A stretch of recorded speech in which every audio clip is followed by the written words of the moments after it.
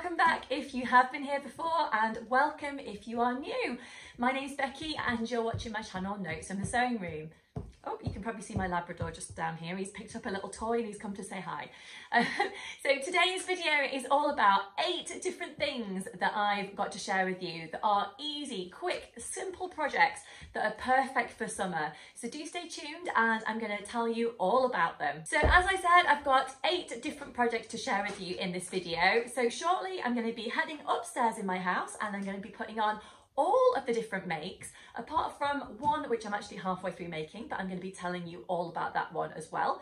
I am going to be putting all of the details for each of the projects that I'm talking about in the description box below, so do check that out if you would like to find out any more information. You can probably just see my Labrador Bentley is just coming to join me. He can't he just loves to be involved in my videos, but yes, so stay tuned and I'm going to tell you more. Many of the projects included in this video are things that I have loved to make. They've been quick, as I said, but also they've been really practical and I've just really enjoyed making them. So as much as a lot of the patterns are not new, they may be new to you if you haven't tried them before. So I do hope you enjoy what I've got to share with you. If you do enjoy today's video, I would love it if you could press that like button and subscribe to my channel if you haven't already. And please do feel free to leave me any comments below, as I love to have a chat to you in the comment section. And also by liking, subscribing, commenting and all that stuff, it does help YouTube to know that you like this kind of video, and it will help the algorithm or whatever to share this video with other people who also like sewing. So bear with me, I'm just going to head upstairs. Hello, I'm back. So pattern number 1 that I wanted to share with you today is actually the top that I'm wearing, and I've got 2 more versions to share with you today. So this is the Friday Pattern Company square neck top and I love it. It's literally one of my favourite t-shirts, so I definitely recommend it to you. It can be made in woven fabrics or it can be made in jersey fabrics. So that's fantastic really, you've got lots of choice there. You can make it in sizes extra small through to XXL, so it's a good size range there. This is the first version that I wanted to share with you today. So I've actually done a little bit of a hack on this one. So as you can see, we've got a little sweetheart neckline type thing on here. If you do follow me on Instagram, you can see a little reel video on there of how I actually did that. So check that out if you want to. I'm going to pop on my next version to share with you. This is actually one of my favourite versions, and it's because I love the animal print fabric that it's in, and again this is a jersey fabric. I've got actually a matching headband to match this one. I'm currently wearing it outside my skirt here, but if I do tuck it in, it also looks really nice. If I just tuck this into my waistband here.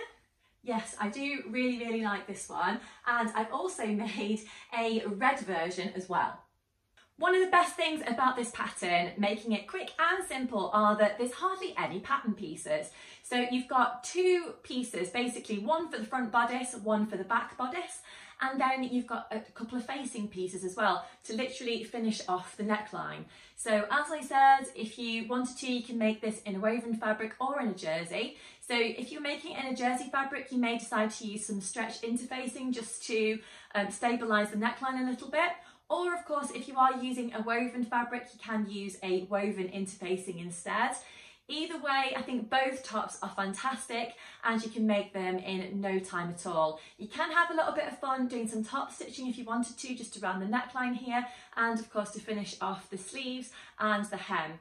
Now I'm 5'10" and I think that this top is fine for me in terms of length, but depending on how tall you are or how petite you are, you may decide that you wanted to change the length of the top or not. It does come up quite short, to be honest. I tend to wear quite a lot of high-waisted skirts, and I wear this kind of thing under a dress, so it doesn't really matter in terms of the length, but you may decide that you want to add a little bit onto your project if you want to in terms of the length of the top, so do check that before you cut out your fabric. Project number 2 I wanted to share with you today is actually an old-ish pattern, but I really like it, so I wanted to share it with you and include it in my update today. So this is the Simple Sew Grace skirt and dress pattern. So you've got a couple of different options. You can make the skirt in a pleated version, or you can do a gathered version. This project is available in a printed pattern from Simple Sew Patterns, and it's available in sizes 8 through to 20. So it's not the most extensive of size ranges, but it is a lovely, lovely pattern, and I've made numerous different versions. I'm just going to share one with you today. So this is actually made from a medium weight denim fabric in a salmon colourway. So I'm just going to put some footage in a second so you can see the full length of the skirt. Just to explain a few details about this skirt, it's got a fitted waistband, which I really like, and it means that you can tuck in a nice top or a blouse if you want to, or maybe even a jumper if it's winter.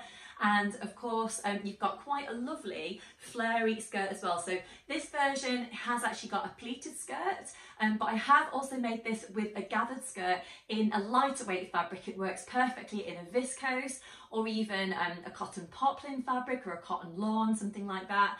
And it's only got 3 pattern pieces for the main skirt. So you've got 1 that you cut on the fold for the front and 2 for the back section of the skirt.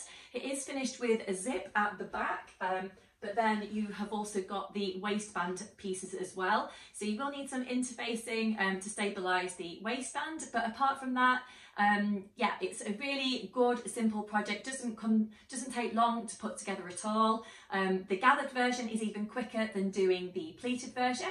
I've also had a go at making the dress version as well. That is slightly more time consuming because of course you've got to construct the bodice as well as the skirt, but the skirt is one of my favourites. As I said, I've made a few different versions and I definitely recommend it to you if you haven't tried it before. I'm just going to show you the skirt full length.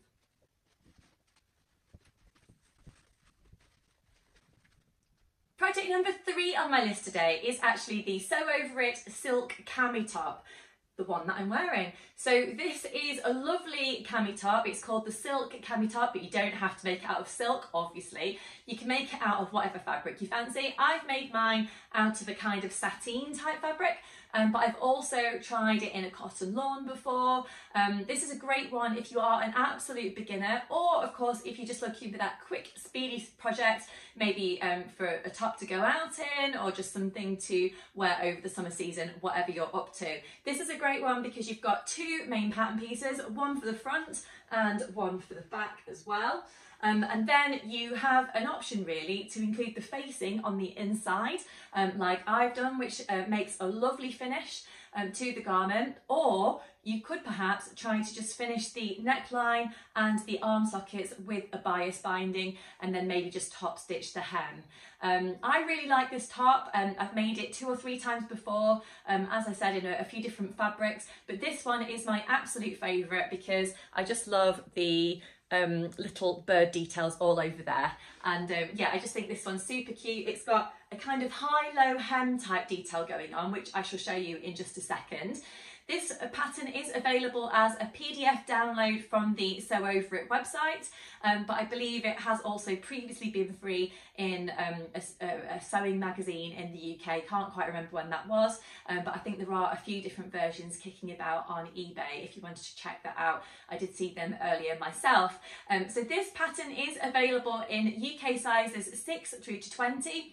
I made mine in a size 10 with no alterations, and I'm really pleased with the sizing. It's quite fitted around the upper chest area, but then it's slightly looser in the main part of the bodice. And the reason for that is you don't have any complicated openings, buttons, zips, anything like that. It's literally a project that you slot on over your head and away you go. So let me just show you the full length of the top.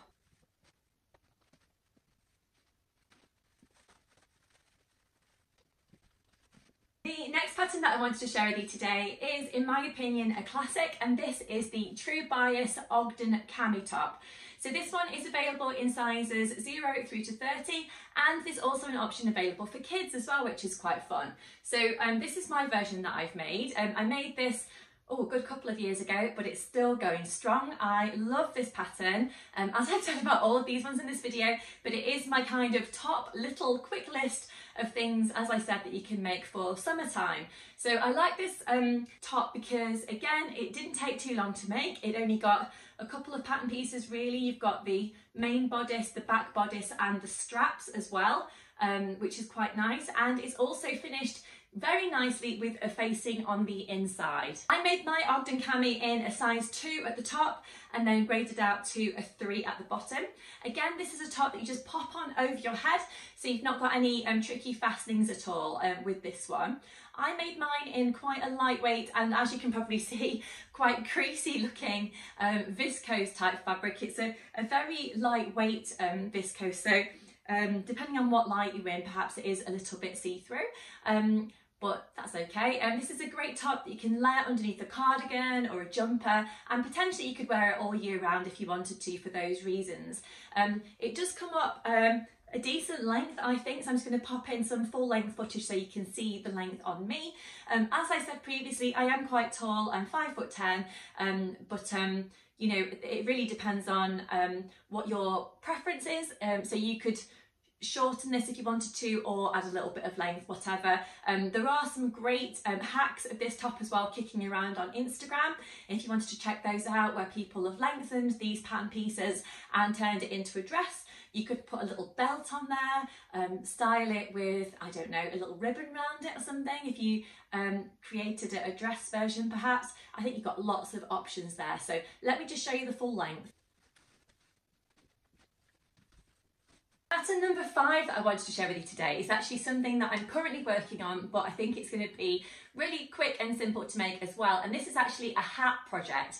Now, the reason I wanted to make a hat project is that because I'm quite fair, I do burn quite easily in the sunshine. So I thought it'd be quite nice to have some kind of cloth hat that I could just pop in my bag and bring it out whenever I wanted to. So I found the Waves and Wild hat pattern, which is a just a summer hat pattern that's hardly got, again, not too many pattern pieces, and I've actually managed to cut mine out of just 2 fat quarters plus some interfacing as well, so not too much there at all. So I'm just going to show you the pattern pieces. So we've got one for the top of the hat, and then you've got another one for basically the brim of the hat there, and then you've got the hat side pieces as well. So this is a great pattern that you could literally make for all the family if you wanted to. So it starts out at a newborn baby size, but then goes all the way up to an adult XL size. So you've got quite a lot of choice in there. It does suggest that you measure your head before you decide to make your hat up to decide which pattern size would suit you best. But I think this is going to be a fantastic project for summer, and I can't wait to get this one started. I will of course share some pictures of what this looks like when it's finished over on my Instagram page if you would like to have a look at that. I'm crossing my fingers that I've got this done in a couple of weeks' time, so it's ready for my holiday. The next pattern on my little list today is the Tilly and the Buttons Bettine dress. So this one has been around for quite a while, and it's a great one again because this is a dress that you can literally just pull on over your head. You can make it in woven fabrics, and also you can make it in jersey as well. This version that I'm wearing today is actually made in quite a lightweight Ponte Roma fabric, but I like a lot of the details that are included in this one. So it is supposed to be finished with a facing around the neckline, but I decided, because this is a jersey one, just to add on a little neckline of my own there instead, just a little neckband instead. But it's got some lovely details where you can add on some little tags at the side there, or tabs. And it's finished with elastic around the centre of the waist, which is quite nice. So obviously you can make that as tight or as loose as you want, depending on if you're planning on wearing it in summer or winter or whatever, or how comfortable you find it. And it's also got some lovely pocket details as well. So the pockets are actually quite deep, which is quite nice. They go all the way down to sort of that sort of area, if that makes sense. But I really like how it's got the elastic finish there, and I've actually made mine have slightly more of an A-line finish to it. But of course you can go with the original design instead, and go with the finish that Tilly suggests in the pattern pack as always. Tilly's patterns are fantastic. If you haven't used them before, I'm sure you probably have, but she really does hold your hand through all of the different steps, and this is one of my favourite patterns from Tilly. I've worn this dress loads, and I'm sure I'll continue to do so. I've also hacked it into a t-shirt as well, so I literally used the top of the pattern, which has got grown on sleeves, so you don't have to set in any sleeves or anything like that, and I've just extended the bodice piece down by a few inches and created a lovely floaty viscose t-shirt as well. So you have got lots of options with this one, just depending on what you fancy trying. The Bettine dress is available from the Tilly and the Buttons website, or from, I'm sure, lots of other sewing suppliers as well online, and it's available in sizes 6 through to 20. I made mine in a Tilly and the Buttons size 3 at the top, and then I graded out to a size 4 at the bottom, and I'm really pleased with how the size worked out for me. I do tend to do that kind of size combination when I am making anything of Tilly's that has got a slightly more fitted skirt, although this one, like I said, I've made an A-line skirt, so it doesn't matter too much, but normally a kind of 3 on the top and a 4 on the bottom tends to work quite well for me in Tilly's sizing structure. The next pattern that I wanted to share with you today has become also one of my favourites, and this is another skirt pattern. So this is the Ella skirt by Forget Me Not Patterns, and it's normally supposed to be made with a zip finish at the back. However, they've got a very good tutorial on their blog to create this with an elastic waistband instead, which makes it quicker to make. And you've got 3 different options, I think, to actually make this in different skirt lengths, and it's got a really cute ruffle round the bottom as well. So I've actually gone for the midi length skirt, which I shall show you in just a second, and this version is made in a lightweight denim fabric, and I really like it. This one has got the elastic waistband, which makes it just a little bit more comfortable, and to be honest, I actually got the better fit with the elastic than I did with the zip finish, but that might just be my error. But yes, I really like this one, and as I said, if you follow the blog, it does make it quite clear and simple how you actually do the elastic finish. This can be made in lots of different fabrics. Anything kind of lightweight and drapey works quite well, but also this kind of lightweight denim that I've used adds a little bit more structure to the ruffle at the bottom. So I think you can make this skirt in just a few hours if you've got the time, or of course you can stagger your time over a number of evenings or days or whatever works best for you. Let me just show you the full length of the skirt. By the way, this skirt is available in sizes 28 through to 48. I actually made my skirt in a size 34. So they have got all the sizing information on the Forget Me Not Patterns website, so do have a look at that if you would like to. Again, I will put all the details down below for the blog that I mentioned as well. This is a pattern that's designed for someone who's 5'6" in height. As I said, I'm a bit taller than that, but this pattern works fine for me, and I haven't added on any length or anything like that. This is definitely a great PDF that you can download at home, or you can send off to a copy shop if you want to, and it's another one that's perfect for summer, or to be honest, all year round. Let me just show you the full length. The final pattern that I wanted to share with you today is another classic in my opinion, and this is a pattern that's been around for quite a while, to be honest, but it's one that I only recently rediscovered in my pattern box, and this is the Tilly and the Buttons Stevie top and tunic pattern. So I prefer the top, if I'm honest, to the tunic pattern, but obviously it's up to your personal preference.